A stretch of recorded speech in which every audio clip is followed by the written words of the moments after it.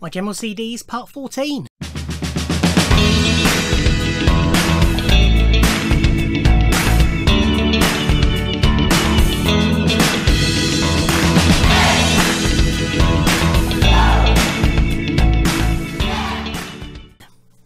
Ahoy hoy everybody, and welcome to part 14 of a look at my General CD collection.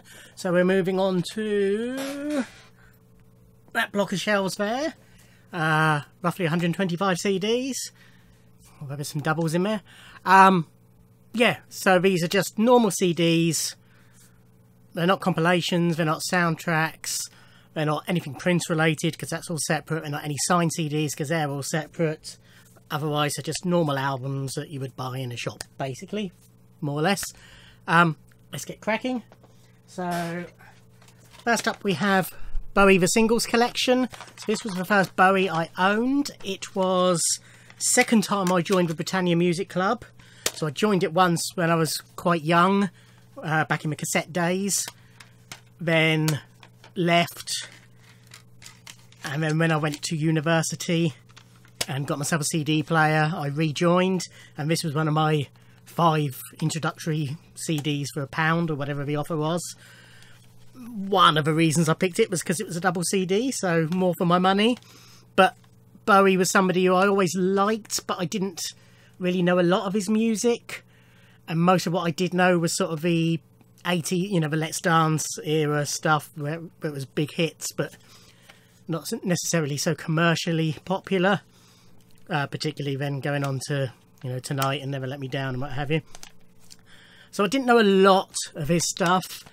Bought this, really enjoyed it. This sort of kept me going for a long time. Never really felt the urge to get any more until I saw him live at the Net Aid concert, and he blew my mind. Just the presence. He walked on the stage, but it's David fucking Bowie. And that was it. I went out and started getting all his albums. But this is a really good compilation. Some of them are singles edits, I believe, but cover throughout his career up to what was this, 80? Well, this was 93, but there's the latest on there is Day In Day Out, which was mid-80s. But yeah, good compilation. This is Supernatural by Santana. Quite a recent charity shop purchase within the last year or so. This is the album of collaborations with big artists, well, big-ish artists. Smooth featuring Rob Thomas was the big hit that everybody knows from this, but he also Dave Matthews, Everlast, Lauryn Hill and CeeLo, Wyclef Jean, Manor, whoever Manor is, and Eagle Eye Cherry and Eric Clapton all feature on this. It's a good solid album. I like Santana, but his stuff does tend to drag a bit, to me. This is Bowie's, this is a little run of Bowie here. This is Black Tie White Noise. This is just the normal single CD release. Underrated album, I enjoy it a lot. This is Earthling. Again, this is just the normal release from 1997. Nothing fancy about it, no extras or anything on it. Very drum and bassy, but good album. This is Hours. I really love this album personally. This was sort of when I was really got into him, was Hours period, so I have a soft spot for it. But I think I just do really love this album. This has got a nice lenticular sleeve. Couple of compilations. Best of David Bowie 1969-74. There's a couple of bits on here that weren't available elsewhere, like his version of All the Young Dudes. Wasn't on any of the easy to find regular albums at that time. I know, and Velvet Goldmine as well. I know they appeared as extra tracks on the Ryko disc releases of the album, but they'd been deleted by the time I was getting into collecting the albums. And I also picked up 74-79. I think John I'm Only Dancing Again was the only rarer track on this one. This is his soundtrack to Buddha of Suburbia. Very strong, very underrated, sort of got lost being a soundtrack, but this was the start of his renaissance after Tin Machine. The title track is excellent. Tonight, there's some good tracks on here. The Production lets it down, but Loving the Alien's a great track. Blue Jean is one of my favourite tracks, to be honest. His cover of God Only Knows is terrible. It's one of his worst albums, but it's still good because it's Bowie. This is the soundtrack to Ziggy Stardust and the Spiders of Mars, the motion picture. So this is the Hammersmith Odeon farewell concert where he said goodbye to Ziggy Stardust from 1973. This has subsequently been redone and is in one of the box sets, but obviously when I bought this that wasn't the case. Great concert. This is the soundtrack to Labyrinth. Bowie's tracks on here were in the last box set, but this has got the score as well. It's a film I love. And Bowie's tracks on this are excellent. Underground, Magic Dance, Chilly Down, As the World Falls Down. Within You I can't remember, but certainly the first four are excellent. Okay, away from Bowie. This is Ian Dury, Lord Upminster. So this was his solo album from 1981. It's not as good as his Blockheads work, but he's always entertaining.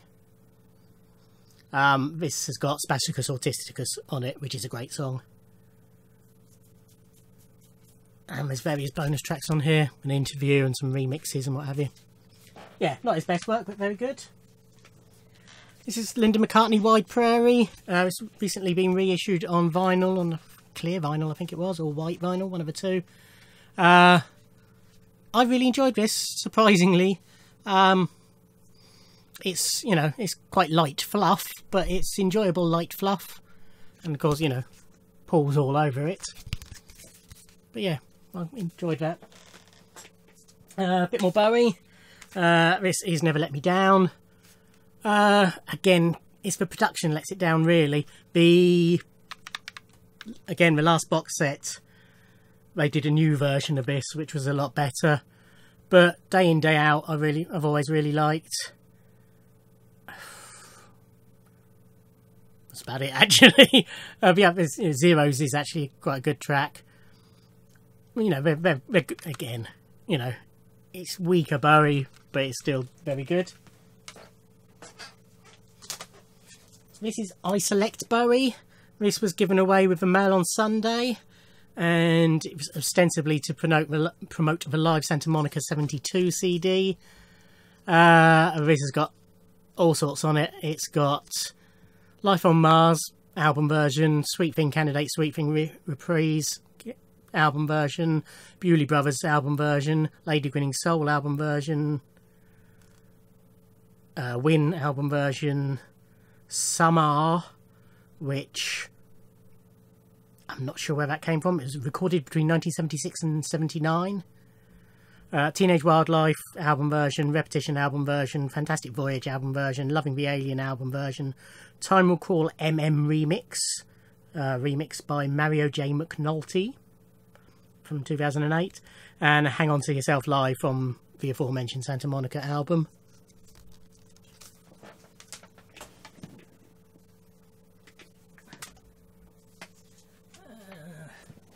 Still more Bowie. This is One Outside. So this is the full album, not the excerpts from, but it was on vinyl, obviously. It's a concept album. It's about a detective called Nathan Adler. Yes, it's a good album. It's one I need to listen to again, actually. I think I've only heard it once or twice. It's, you know, you need to concentrate on it. Heart's Filthy Lesson was on this. That was the single. It's great track. Hello Space Boy, ditto. Those are 2 singles. Yeah, I think they were 2. Strangers When We Meet, I think, might have been a single as well. But yeah, good album. Okay, this is J-Lo, aka. I primarily got this because it came signed. It was one where I think it was Newbury Comics I got it from, and it came with a separate signed booklet, which is in a folder which I have filmed a video for. As I record this, I don't think that video has been uploaded, but by the time this goes up, it may have, but if not, it'll be up in a week or 2 after this, I think. What was singles from this? Not sure, can't remember. It's good solid. I like J-Lo. I've got a couple of her bits. She released a, what's it called? The Real Me, REEL, I think, which was a DVD with a handful of videos on it and an EP that was new tracks in between the Real Me, REAL Me album and the next one, and there's a couple of tracks on that I really liked, and I've got that anyway. Yeah, I don't mind J-Lo at all. I don't remember much about that album. Okay, this is Queen Forever. This is a compilation that came out 2014. It's primarily their love songs. It doesn't necessarily mean they're ballads. I mean, Crazy Little Thing Called Love's on here. It's a, no, well, it is. 39. Not really a ballad. Yeah, most of it is proper ballads, I suppose, looking at it. Play the Game-ish. In the Lap of the Gods, revisited. Not really at all. The Miracle, again, not really. But yeah, the sort of selling point on this was that it had 3 brand new songs. There Must Be More to Life Than This with Michael Jackson, Let Me In Your Heart Again, and Love Kills.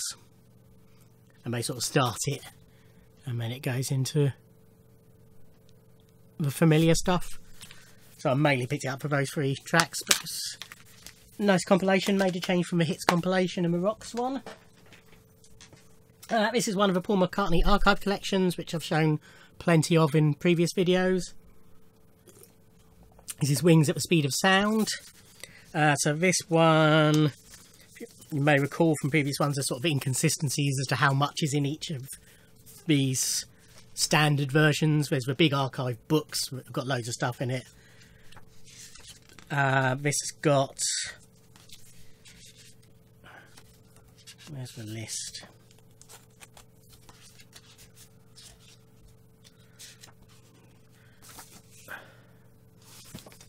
Pass. So it's got the remastered album. Let Me In's on that, Silly Love Songs on that. And then the bonus audio is, which is on the second disc, is demos and different versions.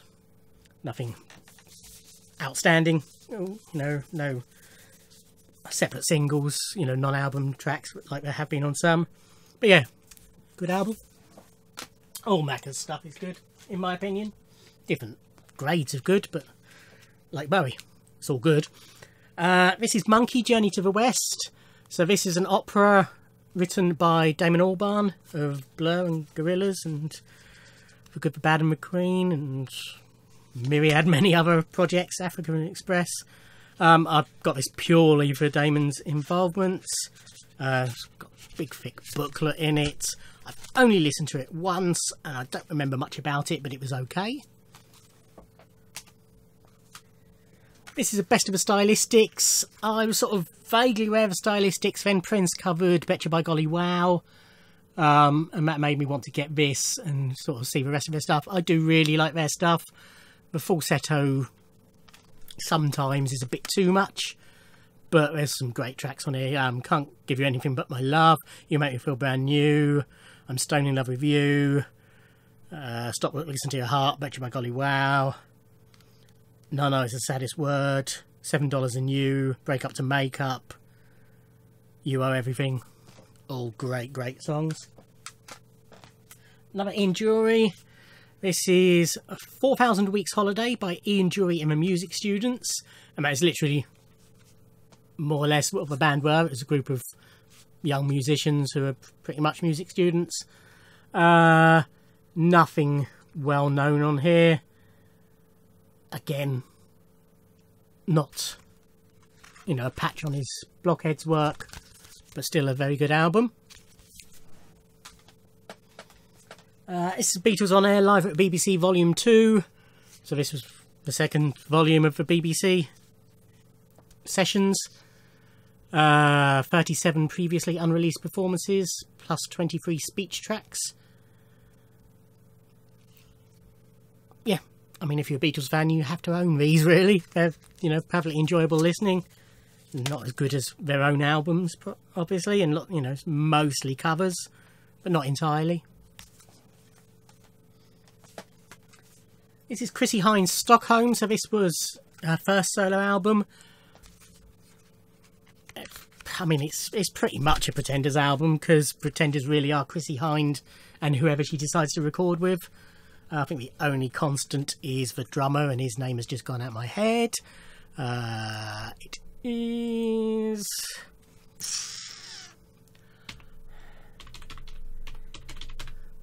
Oh, that's clicking and whirring. Yeah, it's a good album. I bought this and it came with a signed print, which I haven't shown yet on my videos.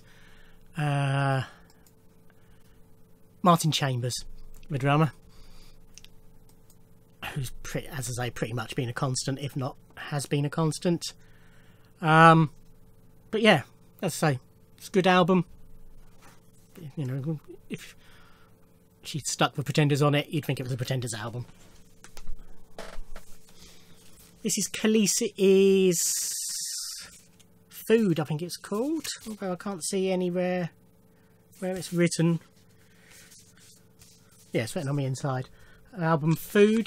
Again, I got this mainly because it came with a signed poster, which again I haven't shown yet. I've only listened to it once. I don't remember much about it other than it being fine. Oh, that's where it says Food. There's the F-O-O-D. But yeah, it was okay. I like Khaleesi. I haven't got much of her stuff. I've sort of got that and then a couple of odd tracks and compilations, I think. But yeah, it's alright.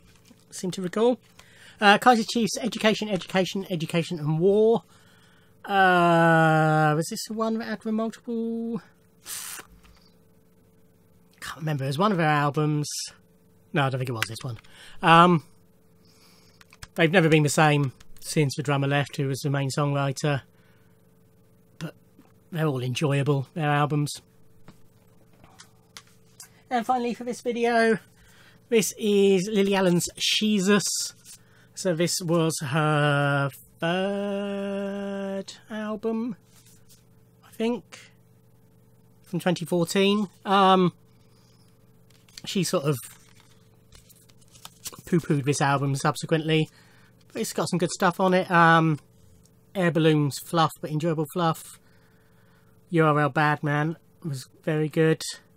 Hard Out Here was good. I did see her on this tour. Very enjoyable. But I'm a big fan of Lily's. This version's got the bonus 5-track CD, which includes her cover of Somewhere Only We Know that was used in the John Lewis advert, the Keen song. Yeah. That's Lily Allen's Jesus. Okay, so that's it for part 14. If you haven't seen previous parts, they're all on the playlist, as will future parts. I'll see you on another video. Thanks for watching. Like, comment and subscribe. Thanks. Bye.